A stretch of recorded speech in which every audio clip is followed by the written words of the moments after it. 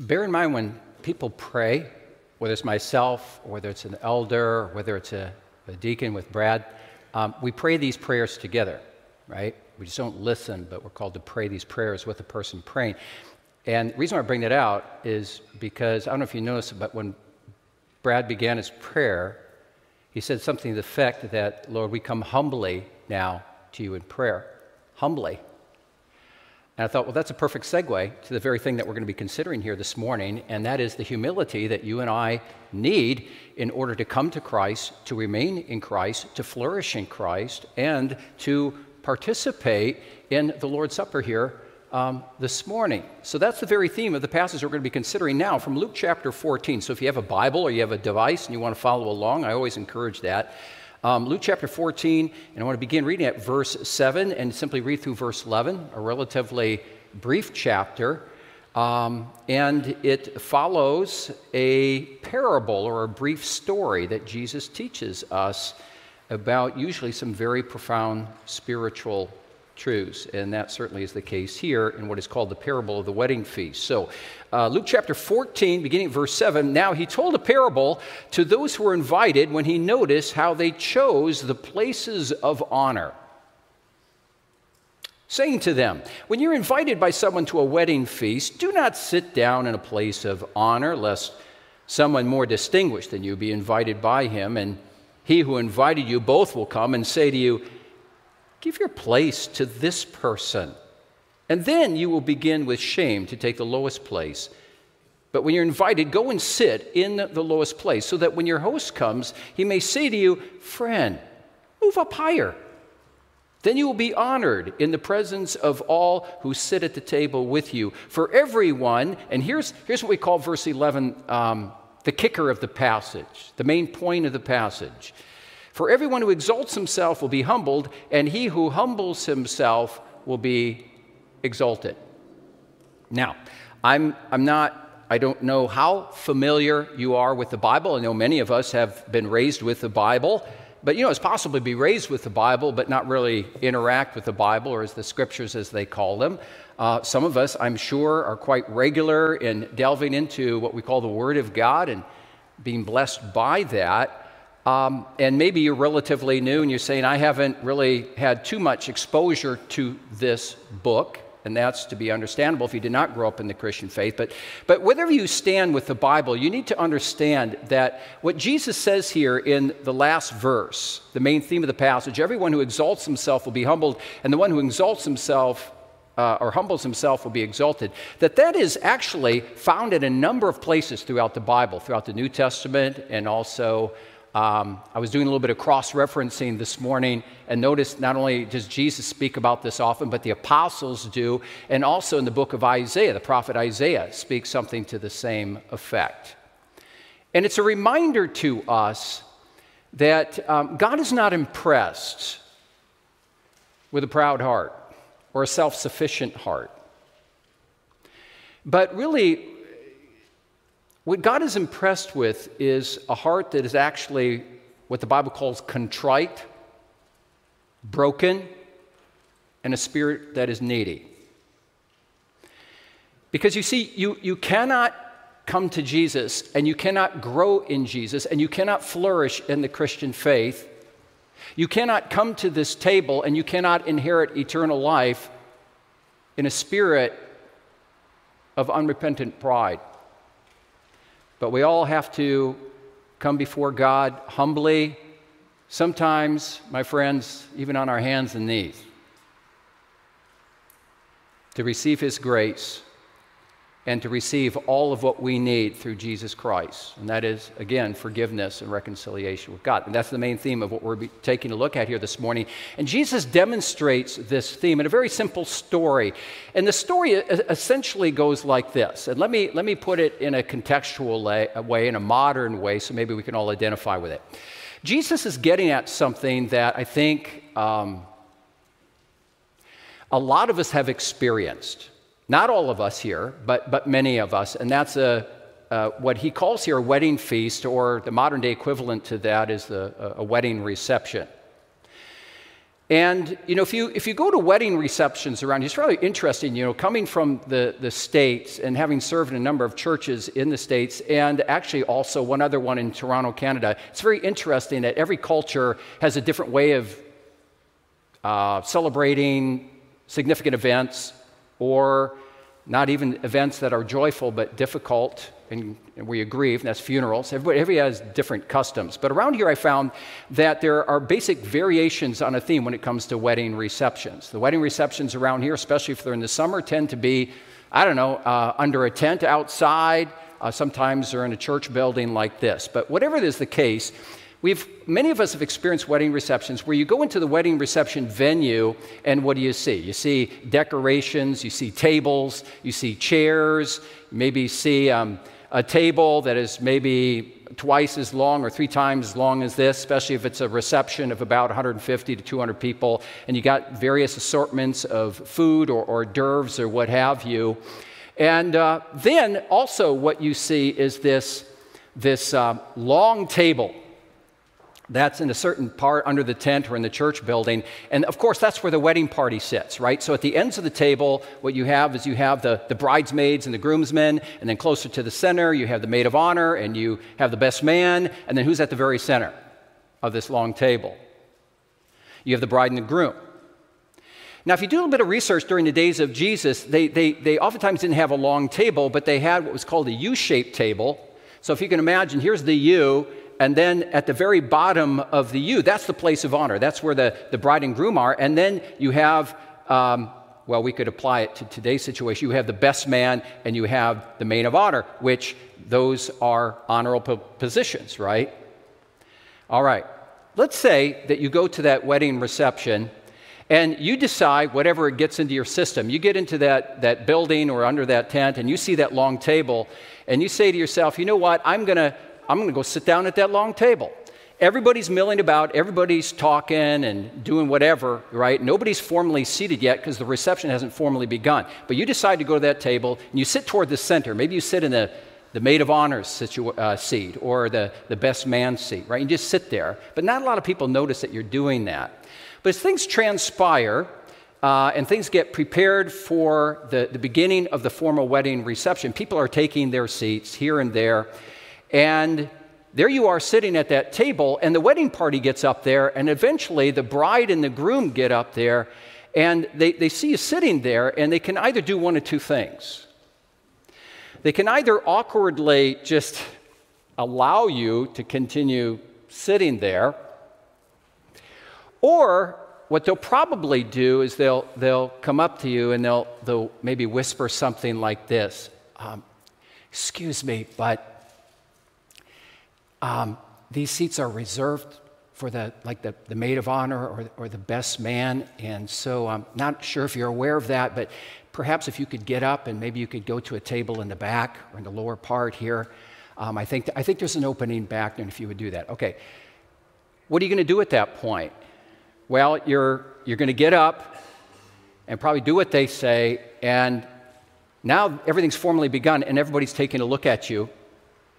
And they're observing what's taking place, and there's a bit of a hush over the reception, so you get up and you gradually go all the way to the back and you take a seat. Now, what Jesus is doing is he's expanding on what I just told you. Hope you engage your imagination a little bit with that. Imagine yourself in that very situation. And the point that Jesus is making here is it's not about table manners. It's not about wedding reception etiquette. But it's about the very thing that drove you to seek out that place of honor at the long table, or in Jesus' case, the U-shaped table. What is that? It's very simply something that resides deep in every one of our hearts, and it's expressed in different ways. And it's simply pride.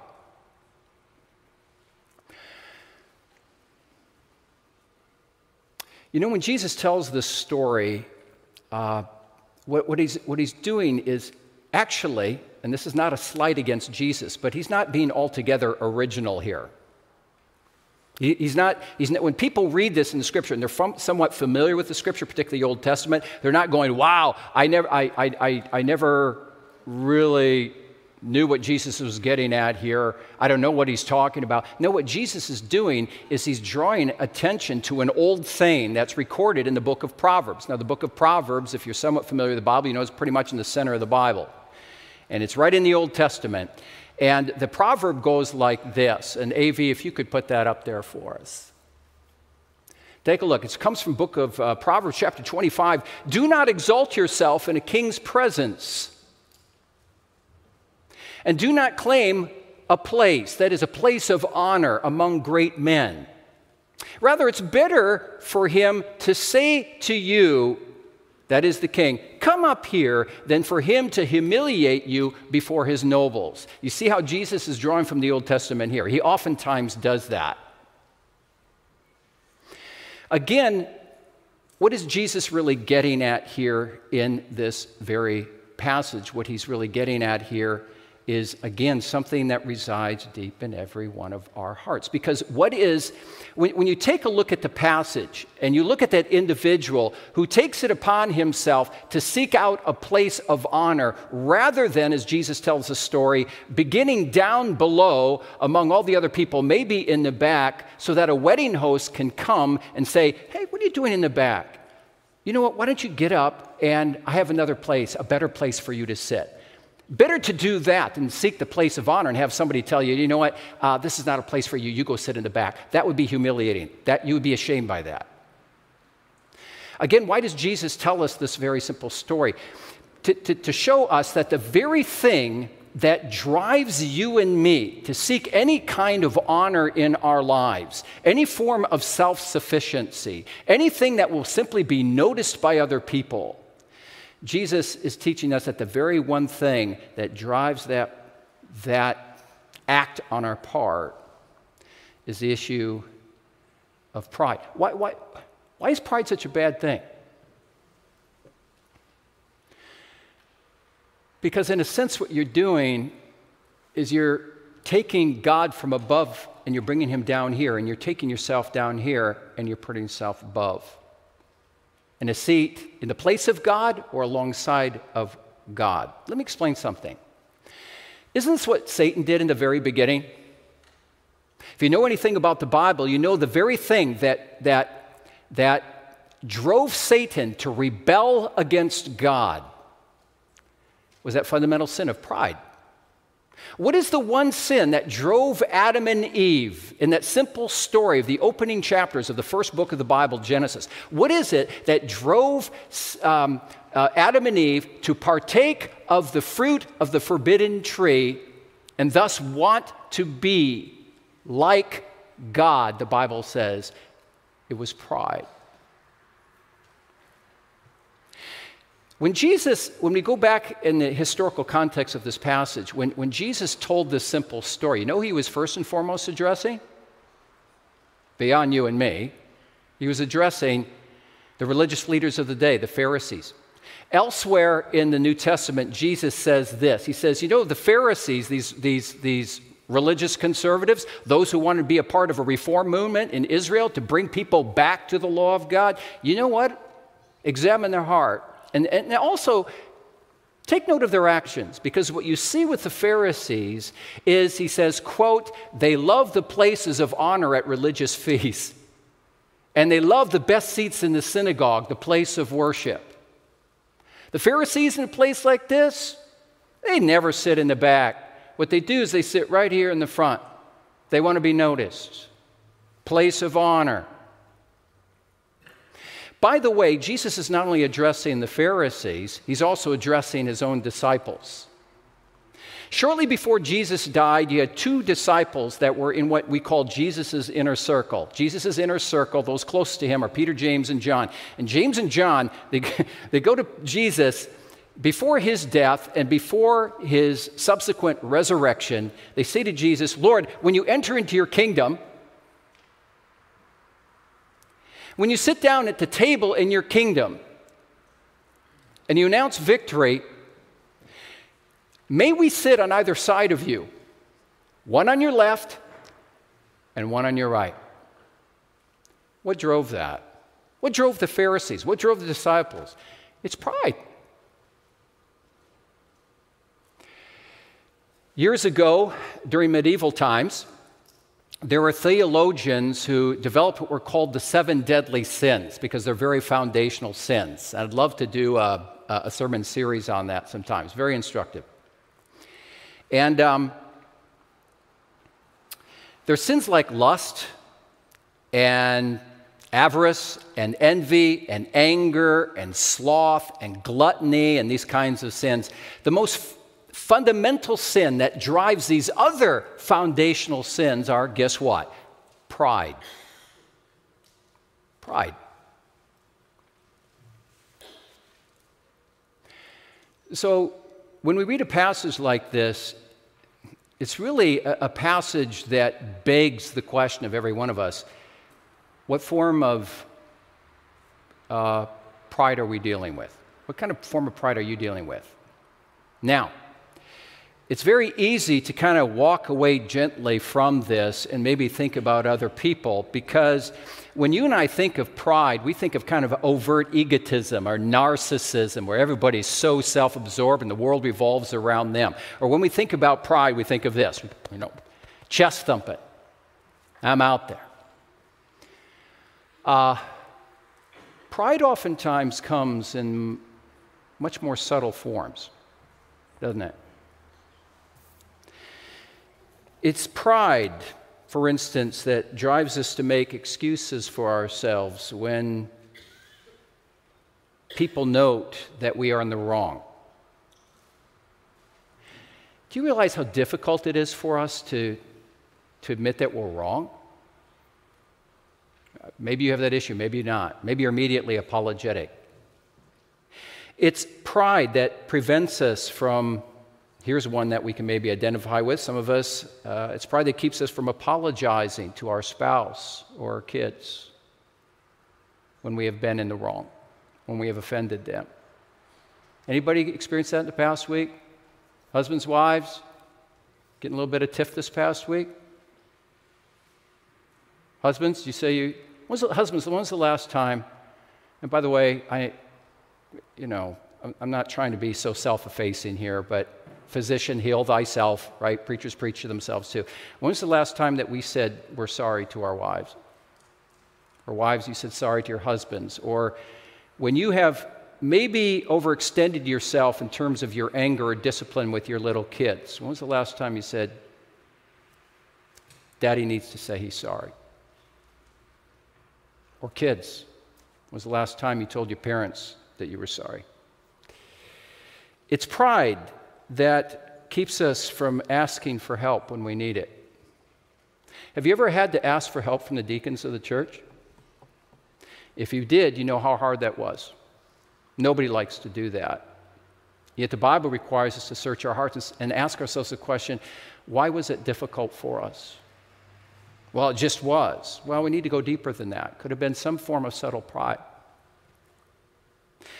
It's pride that sometimes makes us look down upon others, especially if we were somewhat theologically adept and knowledgeable. Sometimes it's pride that drives us to look down on fellow Christians who perhaps don't share the same kind of doctrines in life that we do.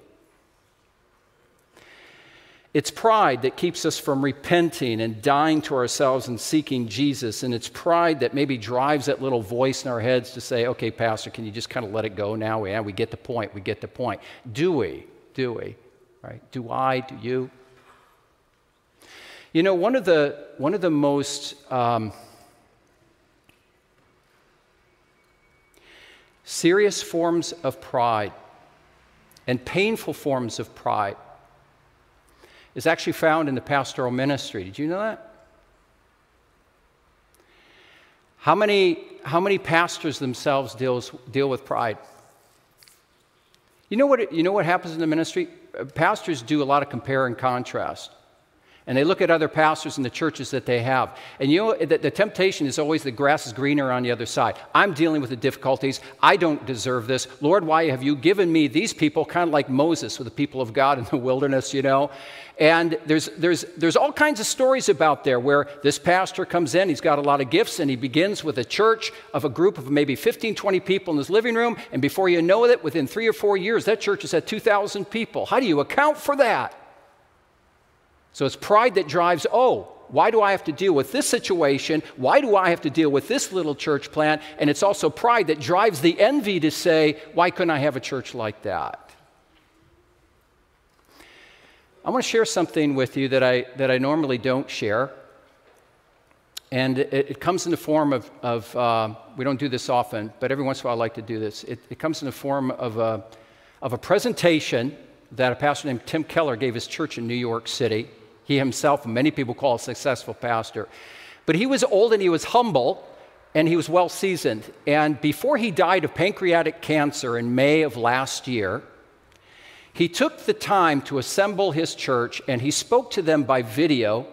And he spoke to area pastors in New York City and pastors generally speaking. And he drew upon a passage in Jeremiah. And I want to share it with you now. AV, if you could put that up, just take a look at this if you would. Forget about your reputation. Jeremiah 45:5. This is what Jeremiah says to his secretary Baruch. Seekest thou great things for thyself? Seek them not. Genesis 11 tells us that people tend to go to the city and make a name for themselves. They get excited. They're going to come. They're going to do well in their work. And by the way, ministers very often come to New York City to make a name for themselves. Just letting you know that. You know, I'm a minister in New York City. I'm cool. I'm going to do well here. Seekest thou great things for thyself? Seek them not. Don't worry about your reputation. Don't worry about your credentials. Ministers, do not identify, don't make your ministry success your identity. So if things don't go well, you just feel like an utter failure. You just freak out. People, don't make getting a big name in New York City your main thing. Lift up Jesus' name. Hallowed be thy name. Forget yourself. Forget your reputation. Do what you can to lift up God's name. Seekest thou great things for thyself? Even New Yorkers, of course, all New Yorkers are seeking great things for themselves. No. Seekest thou great things for thyself? Seek them not. Thank you for listening. Forget about your reputation. You know,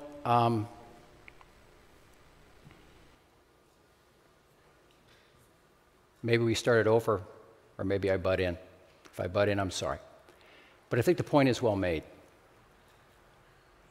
He cites Jeremiah. Do you seek great things for yourself? Listen, do you seek a seat of honor, as Jesus puts it in the passage, at the table? Jesus says, don't seek it. Jeremiah says, seek it not. You know, one of the most devastating forms of pride are actually the pride that says, I don't need God. I don't need Jesus. Do you seek great things for yourself? Do you seek a place of honor at the table? Seek it not. However, do seek a place at this table. Because this is in a sense, this is not a place of honor. This is a place for those who are humble. And one of the most profound and devastating forms of pride is when any one of us or anyone in this world says, you know what, I'm fine on my own, I don't need Jesus. And by the way, I don't need this either. Because you know what this table points to? It points us simply to Jesus. And the fact that we are all sinners, and the fact that we must humble ourselves and come to the end of ourselves in order that we might find our life in Jesus Christ. Now, you think of someone like the Apostle Paul, who's a wonderful example of this. Before Paul was converted to Jesus Christ, you know what Paul was like? He was a man who sought a place of honor. It was the Apostle Paul who before he was converted to Jesus Christ said, yeah, you know what? I knew about religion. I knew about ritual. I knew about the law of God. I was well versed in the law of God. And as far as adherence to the law of God, he says, I was blameless. In Philippians 3, he says, I was a Hebrew of Hebrews. In other words, I was a Jew of Jews, or as we would say today, I was a Christian among Christians. I knew the ways. I knew the law of God. The Apostle Paul says, as far as the law was concerned, he says, I was a Pharisee. You know what he's saying here? He says, I was a religious conservative. I was no liberal. I was no progressive. I was not one of those groups of people that didn't have any kind of respect for the authority and the inspiration and infallibility and inerrancy of this book. I was there. And as far as adherence to law was concerned, I was blameless. Okay, all right. Now, Jesus, who sees all things, saw into the heart of the Apostle Paul, and he had different plans for the Apostle Paul. So you know this story, right? In Acts chapter 9, we read how Jesus subdues Paul on the road to Damascus and even blinds him and causes Paul to be humbled in that kind of situation. And it was in the point of that blindness that the Apostle Paul humbled himself and he repented and he drew near to Jesus, and he ended up becoming one of the greatest apologists, defenders, and promoters of the Christian faith that there ever was. That was Paul. And after he was converted, this is what he said. All of what I had and all of what I did, I now count as loss for the sake of Christ. Indeed, I count everything as loss for the sake of knowing Christ Jesus my Lord. For his sake, I count everything as loss, and I count them but rubbish. Literally in the original language, dog excrement. For the sake of gaining Jesus Christ. Yeah, that stuff that you see on the sidewalk sometimes, that smelly stuff that you sometimes put your feet in. He says, that's how I consider my former life, dog excrement, compared to the blessing of knowing Jesus Christ, my Lord. And you know what? It's the same Apostle Paul who warns us about pride in this table here, the Lord's Supper. He says, this table, again, is not for the proud. It's not for the self-sufficient. It is not for the unrepentant, but it's for those who are dirty and needy and repentant and who see their need for Jesus. This is how he puts it in 1 Corinthians 11, and I'm going to repeat this passage in just a moment as we read the Lord's Supper form together. For whoever eats the bread and drinks of the cup in an unworthy manner, that is, an unrepentant manner, will be guilty of the body and the blood of the Lord.